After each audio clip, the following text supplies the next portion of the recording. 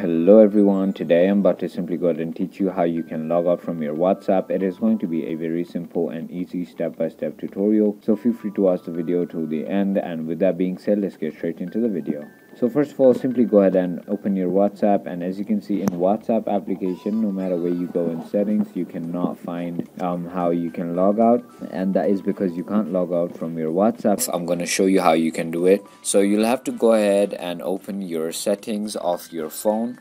And finally, once you have done that, you want to simply scroll down and then go to apps and notification settings. And then finally, once you have done that, you want to simply go ahead and tap on your app info.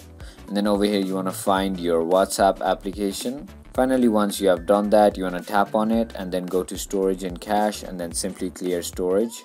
And now after you have done that, all you have to do is go ahead and open your WhatsApp, and as you can see, it is going to be successfully logged out. So if you thought this video was informational, feel free to hit that subscribe button, hit that like button, and thank you for watching.